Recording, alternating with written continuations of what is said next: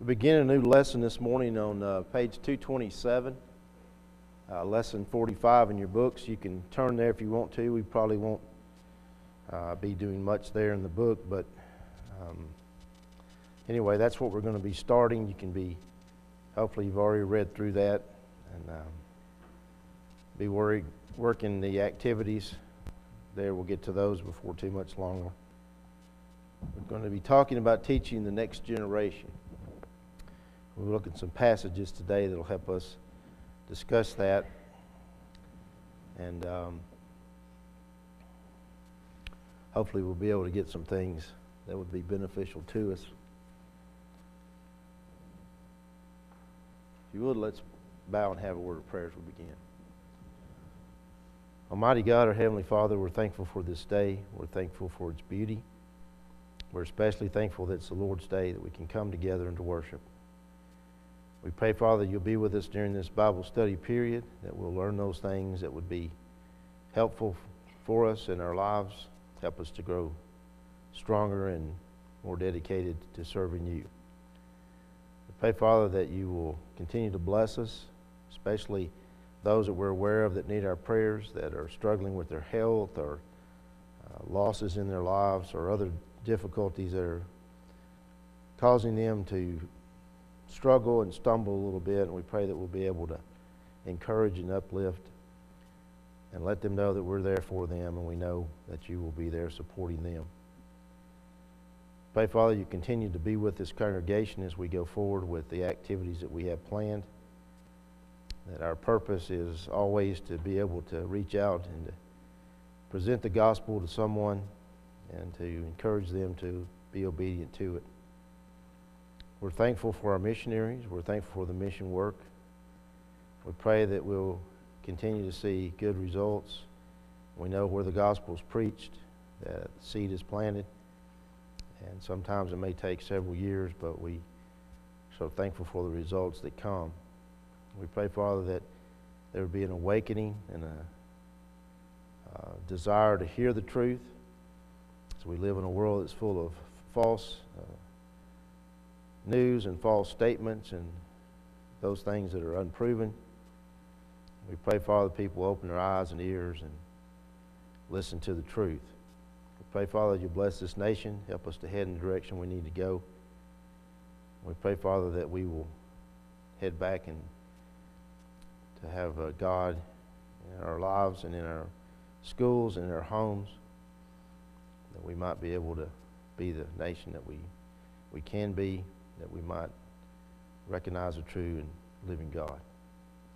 We pray, Father, that you'll forgive us of our shortcomings, help us to be stronger, help us not to make excuses, but help us to work every day to try to better ourselves, that we might be the best servants we can be. Pray, Father, that you continue to keep us mindful of the blood of your Son, sacrifice that he made and what you were willing to do to give him up. And we pray, Father, that we'll always be thankful, much gratitude in our hearts for what you've done for us. Continue with us this morning, throughout the days ahead. Watch over and care for us. We ask in Jesus' name. Amen. All right. Well, we have a pretty awesome task in talking about teaching the next generation. And we're going to look at a couple of passages. But when you start talking about teaching the next generation, we're about, at least from my perspective, we're talking about a crisis that exists in the world today. And that doesn't just deal with the church, but of course we're going to talk about the scriptures and the church.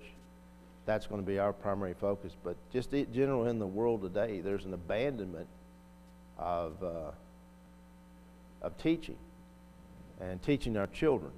We find that it's difficult, and we don't necessarily see results. And because of that, we'll shirk back or shrink from doing those things that are necessary to keep things in order. And man, the examples of discussing that. We could call so many to mind, and we'll try to, if they come to my mind, at least I'll try to draw attention to them. But there's been so many things of that. We've taken God out of the schools, and then yet we want to understand, why is it that we have a reckless society? Why is it we have things that happen that are just unbelievable? We want to blame the fact that people are killed on the guns that are in people's hands. But guns aren't the only thing killing people. Vehicles are killing people. Baseball bats are killing people. Do we need to outlaw baseball bats? These are the things that are happening in our society because we have an unruly society. We have an uneducated, ungoverned society. And so things like this happen. You go back a number of years, I would say 20 years or so, maybe longer than that, we never heard of these things happening. Now you can say, well, we have the internet now, we have instant news and whatever. It's out there for us to see, and we didn't have that before. That's true. But statistically, there weren't these many things that were happening years ago. And so our abandonment of God in this country and our lack of teaching to our children and letting them govern themselves has brought us a society of chaos. Now, how do we get it back? Well, you have to start back doing those things that caused us to have rule and caused us to have control over things. And you can't leave children unattended. You'd be surprised at the number of households that would leave their children to their own education or their own use of time as opposed to ever teaching them anything. And the general philosophy of a lot of parents in the world today is, not my job to teach the kids. Whose job is it? Well, it's the schools. You know, and even in the church, there are people who think that it's the church's responsibility to train up my children. It's the church's responsibility to take care of them. It's the elders. I'm recalling a story that happened probably 20 plus years ago of a lady that was a member of the church who was fretting about the direction that her young son was, and I guess he was a teenager at the time, just turned one or something, was fretting in the direction that her son was going in, and one of the elders to talk to her child. Well, they can talk to her child, but they're not the ones who are supposed to train and bring that child up. It's her responsibility and her husband's. Now, granted, there's so many problems out in the world today because in a lot of homes, it's a single-parent family. And either by abandonment or death or something along those lines, we have situations where children are not getting the proper treatment. I remember years and years and years ago working the bus routes back when we were trying to get kids in the neighborhood to come to the services, and you'd get to know the families because you would just because you drove by the neighborhood and picked the kids up, you'd begin to understand the family situation. And there were people who were mostly women that were bringing up their kids with no father. That's not to say the kids didn't have fathers. In a lot of cases, didn't know who the father was, or the father had abandoned them. And there's situations where the mother was working 3 jobs. Well, if you're working 3 jobs, you're never at home. And so what happens to your kids? They're either brought up by the neighbors next door, or they're brought up on their own watching the television, or they're brought up by people in gangs. And so you know why we have so many gangs and that today? Because we don't have homes. Now, it all boils down to us training and doing what we need to do. And it is an awesome task. It is a scary task. We are not in the place we need to be. Would you agree that the world we live in today is not a good place? Now, I'm not saying that you experience it personally, but in general, if we know the status of the world and things that are happening in the world's not too good of a place to be in right now. and more keeps coming forward. There's no suppression of people coming up and not hating things or hating people and taking things in their own hands and causing violent activities to happen because things didn't go their way or they didn't get what they wanted. Those were curtailed in the home in the past. You suppress that kind of attitude. You don't live like that. You don't do these things. And it didn't have to be a godly home. When I say that, I mean someone who was strictly following some religious teaching. It could be in any general home. You didn't do the things that we do today, and yet they're happening. So we want to look at some things, and I want to start out in Joshua chapter 24. And we'll look at a few passages this morning and discuss some things, and we'll see how far along we've gotten. And if you have anything to bring forward regarding this, just feel free to speak up. If you look at Joshua 24, and verse 15 is the first one we go to. Well, let's start there. What did Joshua say? You know, the decision was you can follow the gods that were across the river in the land of Egypt. You can follow the gods in the land whose land you now dwell, or you can follow the true God. Now here's what Joshua said in Joshua 15. And if it seem evil unto you to serve the Lord, choose you this day whom you will serve, whether the gods which your fathers served that were on the other side of the flood, or the gods of the Amorites in whose land you dwell. But as for me and my house, we will serve the Lord. Now there's the thing that we always go back to. We've had that for lads to leaders in the past. This particular verse, as for me and my house, we'll serve the Lord. Now that's a statement that we're making. Now not only is Joshua just making a statement, but he's making a commitment. Now this is what we have to have in our families today. Our families, the heads of the family, have to make commitments that they will serve the Lord. That's number one that we need to happen. That we're going to do that. And we're going to do it regardless of what comes and causes us to stumble on our path. We're going to always focus on serving the Lord. And we're going to do those things that the Bible teaches, and we know that God will take care of everything else. We've got to have that commitment. So there's a responsibility right there with parents. If we're going to talk about teaching the next generation, it's going to have to start with the parents. And they're going to have to stand up and choose whom they're going to serve.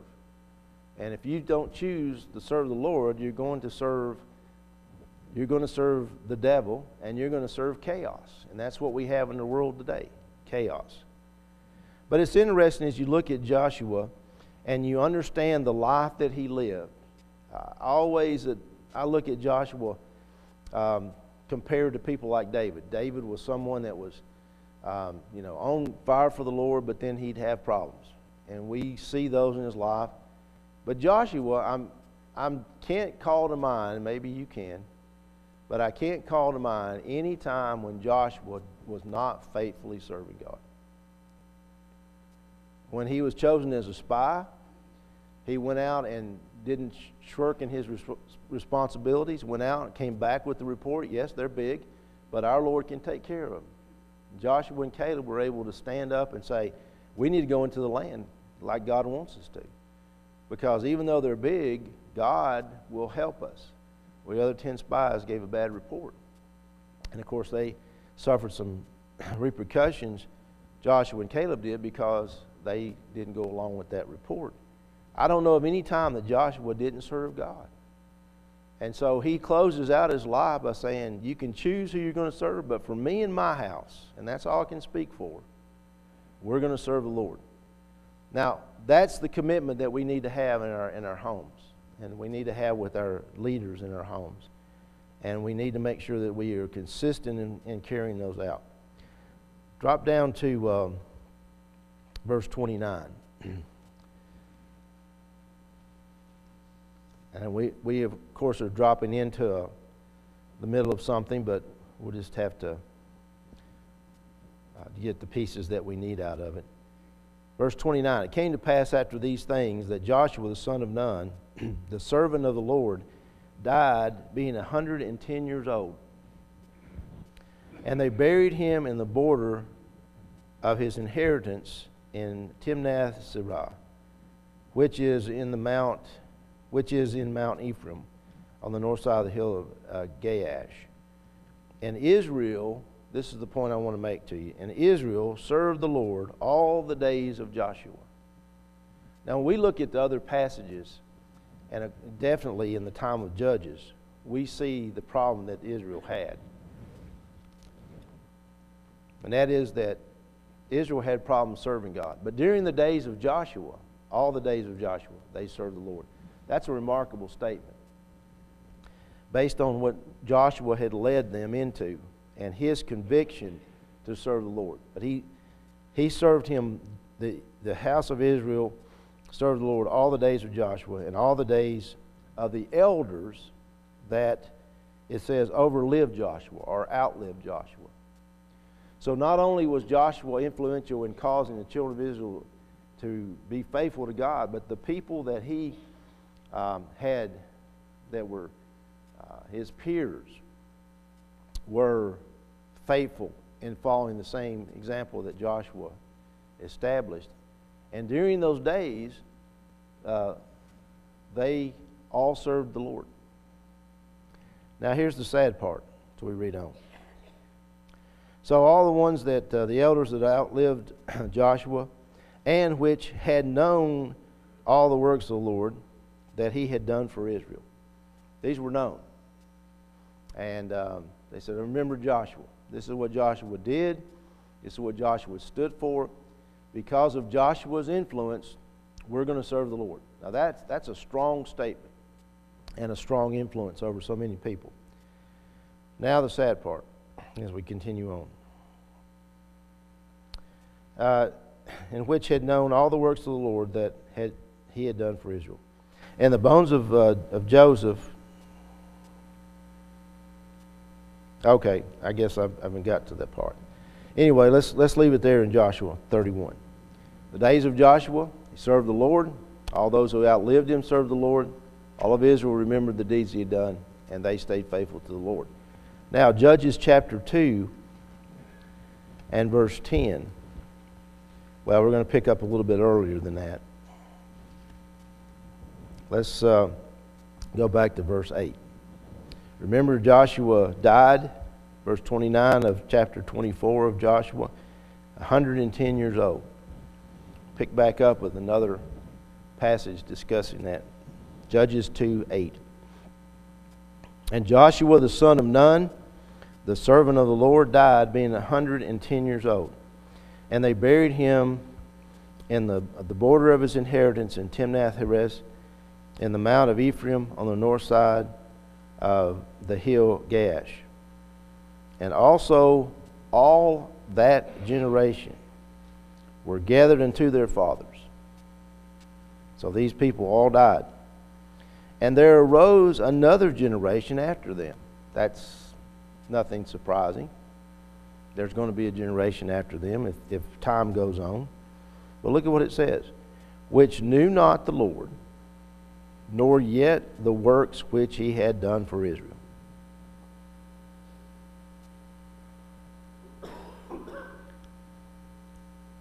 Now, how is it that generations happen? Okay, you look at this audience, there are several generations in here. But it doesn't come up to a point in time and one generation just disappears and the next generation starts, right? There's always overlap. And so, how is it that you get to a point that the generation before you knew all about God, served God faithfully, and the next generation doesn't know God, doesn't know the things that happened and during that time that someone lived, and doesn't know anything about God? Now, I'm sure it wasn't a situation where if you were to brought up the name of God or talk about God, they say, oh, yeah. But what this is saying is this generation didn't have any desire to serve the Lord. They didn't have any desire to do anything to follow after the ways of the previous generation. So what's one way that happens? Why do we have so many atheists in the world today, especially among young people?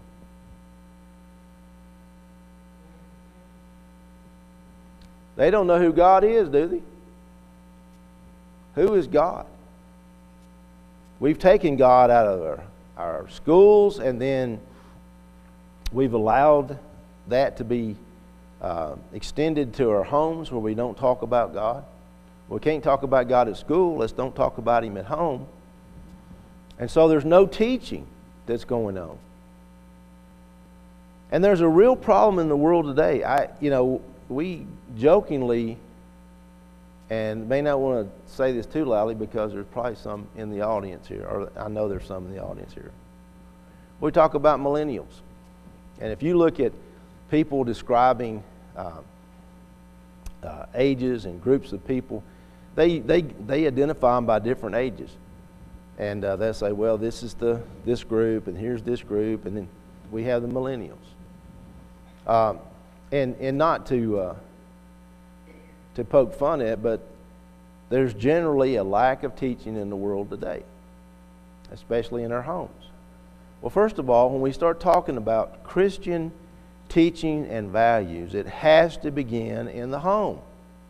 That's going to be here by the pulpit and by Bible school teachers back in the classrooms. But I want to tell you something. If you are in touch with anybody that has to deal with some of our young people, and this is not like young people are bad. This is just the way we are today. It's not a good situation, but the way we are. You go back in there and you start talking to some of the teachers that teach the younger kids. And you talk especially about the teenage class. You know how much they know about the Bible? It's appalling. Well, why is that the case? Why is it they don't know any more than they know? It's not only the fact that we aren't making sure that kids are being taught in the home, which is the primary responsibility. It's good to come here. It's good to have Bible school teachers. We want people to be here. But it's hard for those kids. In a lot of cases, quite frankly, they don't necessarily want to be here. And if we don't teach our kids to enjoy coming to Bible class and learning things, they'll come, but they won't listen. And they'll leave not knowing anything. And if you go back there right now and you get the elementary things in the Bible and you go start talking to them and asking them questions, they don't know the answers. So why is that? Because we're not teaching. And even if you can teach and you're teaching in the classrooms, you usually get a non-responsiveness. You'd almost want to ask the question, are you awake? Because this just like looking at a statue. I know there's difficulties in our lives. I know that it's not always easy to find the time at home to teach our kids, but it must happen there. That's the bedrock of teaching and bringing about the education of our kids. It's got to begin there. And then others can try to help. But we have to instill in them a hunger and a desire to know the truth. To let them know that it's important for us to know about the Bible and about God. And not treat it as just something that we do. If we treat coming and serving and trying to learn about God as, well, I have to go to church today. We use that terminology. First of all, the church is not this building. The church are the members that make up this congregation and throughout the world. That's the church.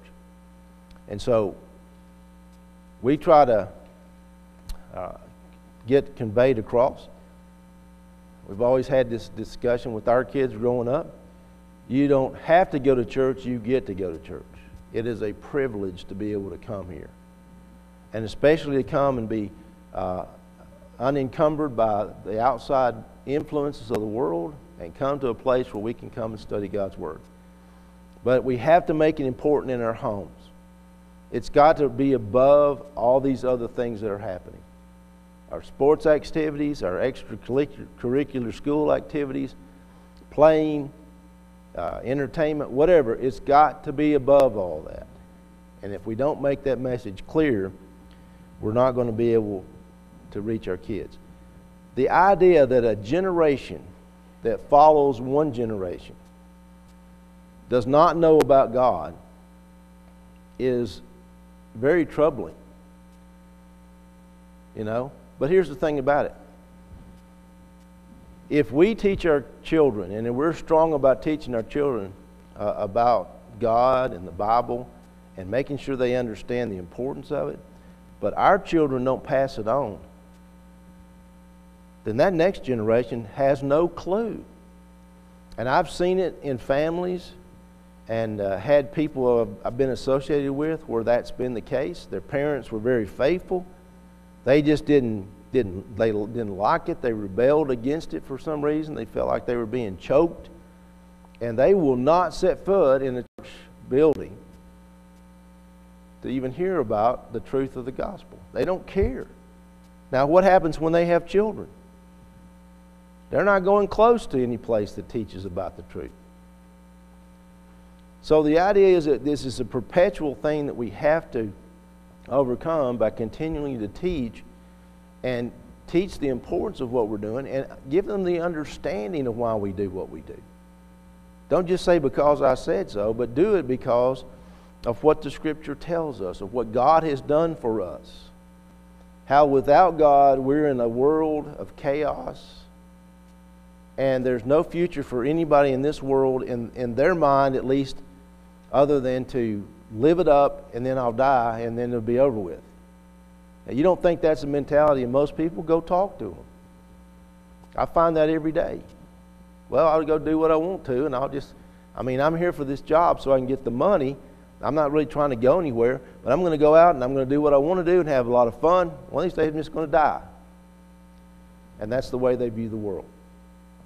Teach the kids to understand who God is, why we're here, what our purpose is, where we're trying to go, and why it's important for us to know God's will and to carry it out.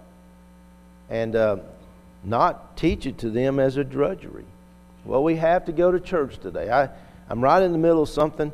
I'd like to just sort of not have to fool with it, going to church. And so that's the attitude I convey to my kids.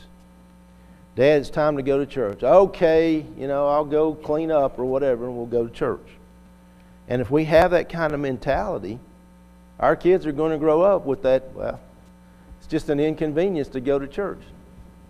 And when you get to a teenage year and your parents are making me come to church and you've been brought up thinking that it's an inconvenience, you don't care if you learn anything or not. So we have to do something that's better. Now, what are we supposed to do? Deuteronomy 6. Let's turn over there.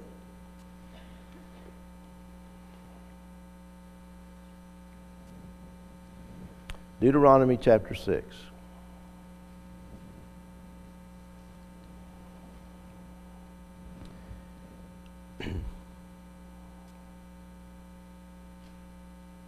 Verse 3.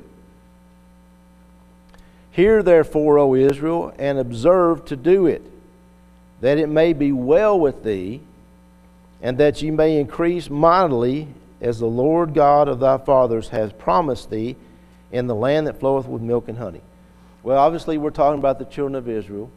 We're talking about them going into the land of promise and the land that floweth with milk and honey. But God is telling them here through Moses to make sure that they observe what they're doing. Now, what's he going to do? Observe it, do it. It's a commandment, okay? Why are you going to do it? Because it's going to be well with thee. You're going to do well if you listen to God. God's going to take care of you. And that you may increase mightily, as the Lord, the God of thy fathers, has promised. Now, if we serve God, we go to New Testament teachings that Jesus himself said, if you'll follow after me, you'll have a more abundant life in the life that you now here upon the earth, and then the life to come. There's going to be a lot of blessings in serving God. And we need to teach our kids that that's the way it is. God's going to bless us. Now, we live in a difficult world because we deal with Satan. We've got a lesson about the devil down the road a few weeks from now. And we'll talk about some of these things. But strong influence, strong teacher. You think that Satan ever rests? No, he doesn't ever rest. And he's over here saying, well, look, if you don't serve God, you can have all these things that are, that you'd like to have too. And so you have to make that choice. What's the benefits? What he doesn't tell you about are the consequences of all the things that are supposed to be so enjoyable and so desirable. He didn't tell you about the consequences. The Lord, on the other hand, promised to bless us and those things that we have need of and in our lives. And they're long-lasting blessings. They're blessings that are everlasting. They'll lead to everlasting life. And so it's hard sometimes for our kids to see the difference. We have to point that out to them. And there are plenty of things. There are so many things that we can make them aware of now. You can see the consequences of people's actions in today's world in terms of, I'm going to go do this thing that makes me have fun, and then we see the results. People who are winding up out of control behind the steering wheel of a car and mowing over people to the death. They had fun, but now they're not having fun. And there's so many stories like that of how Satan is going to try to say that if you follow after me as opposed to God, I'm going to give you a lot more fun. But he doesn't talk about the consequences.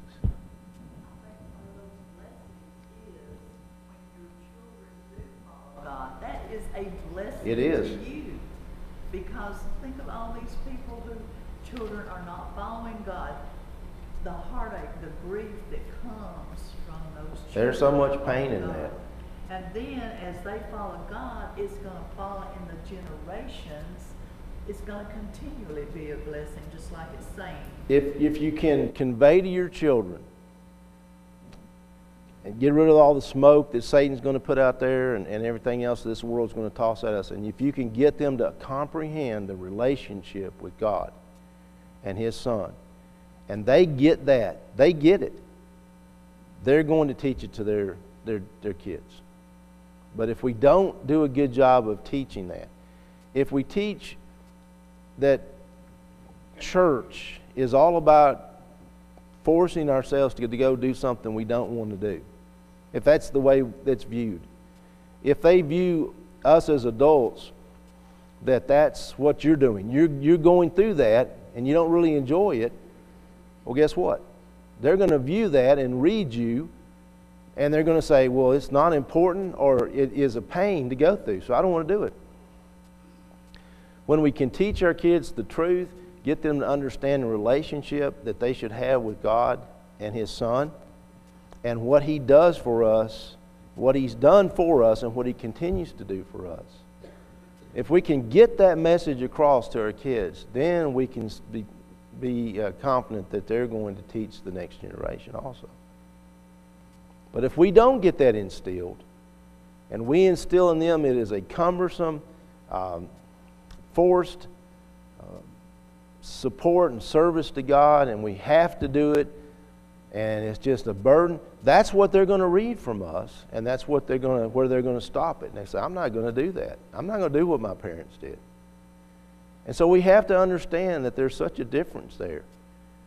And we have got to be careful what we convey to our kids.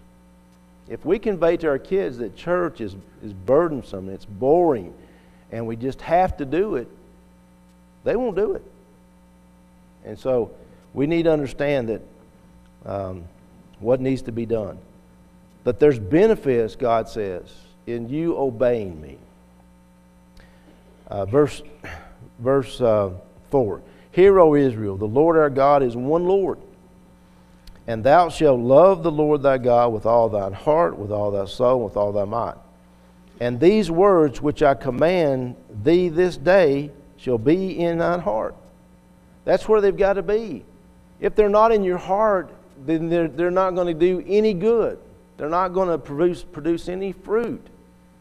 If we don't get the Word of God in our hearts, where that we understand it, we comprehend it, and we should then be able to explain it to our children and those round about us, we're not going to have the results we need to have.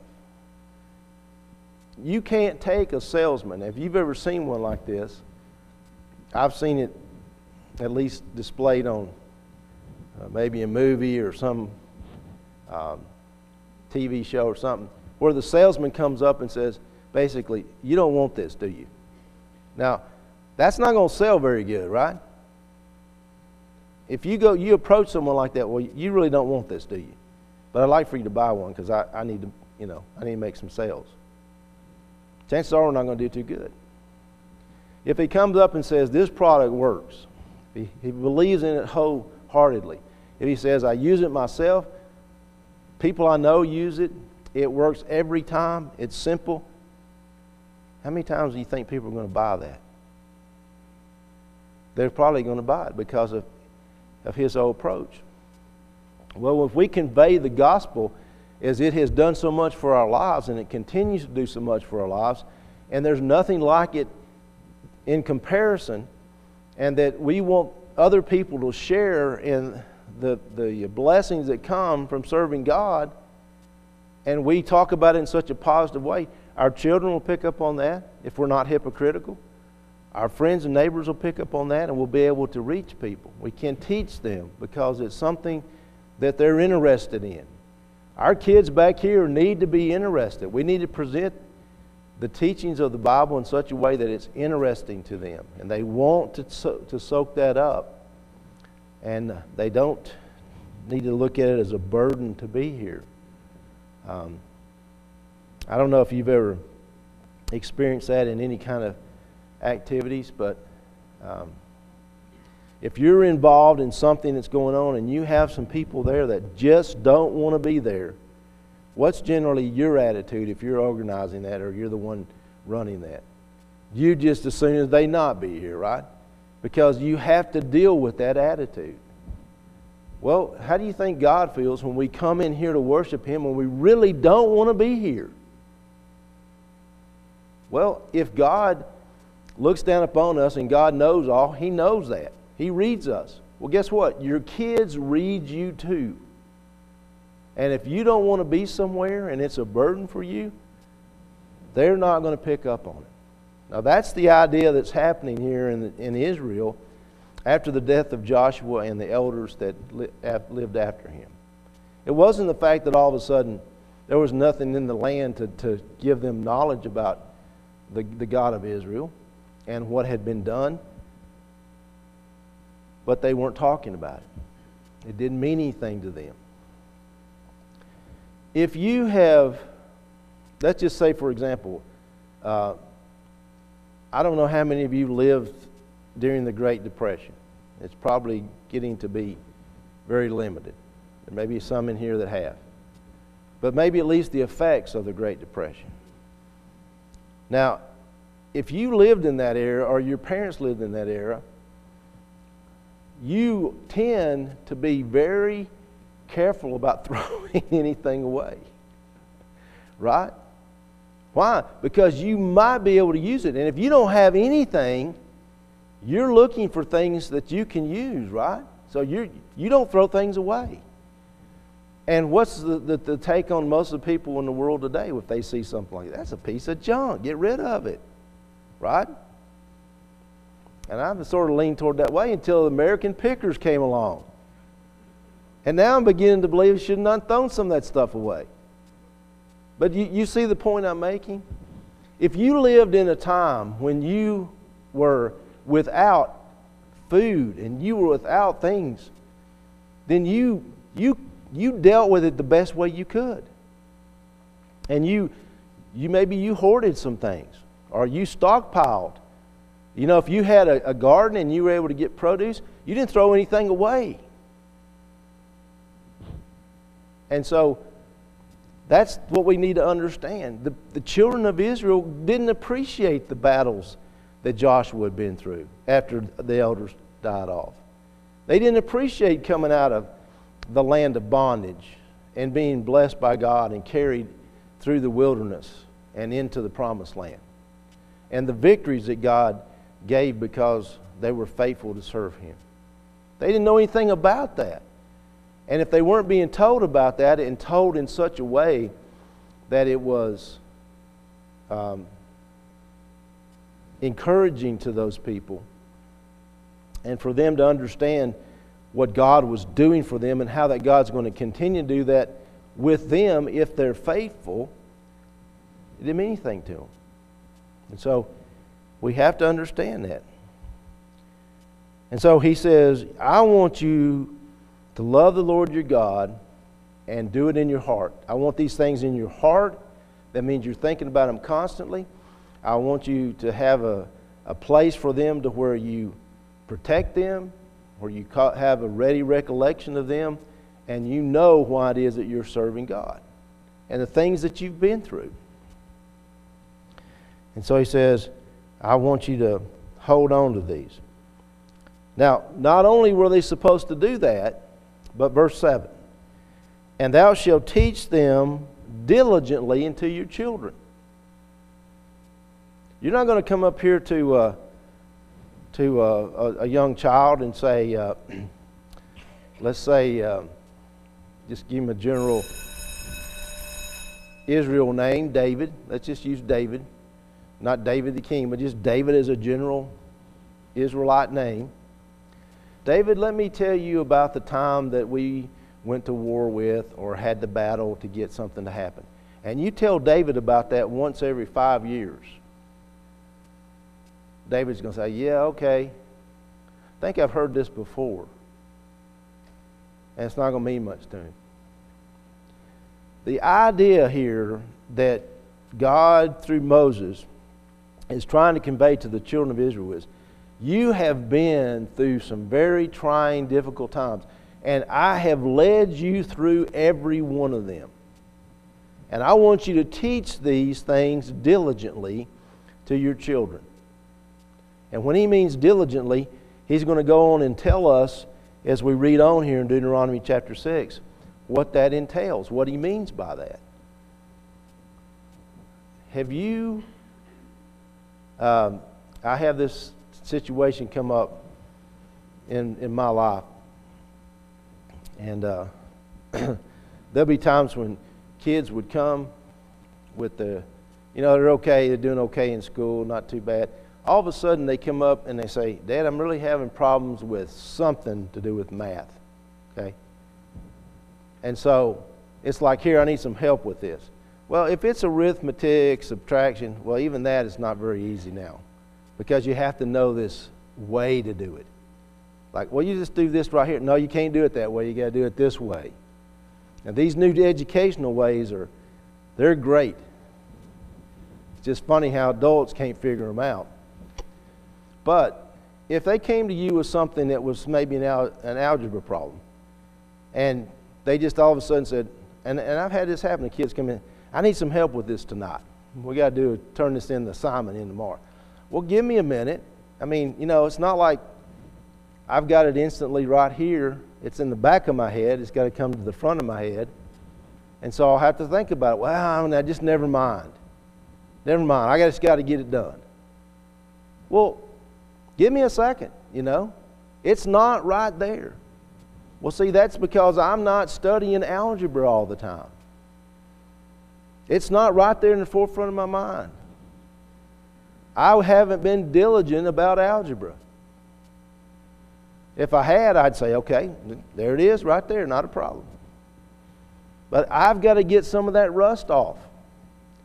Now, if we're serving God and we have to get the rust off, and we're going to be teaching our kids and it's going to be on such a casual period of time basis, I've got to refresh.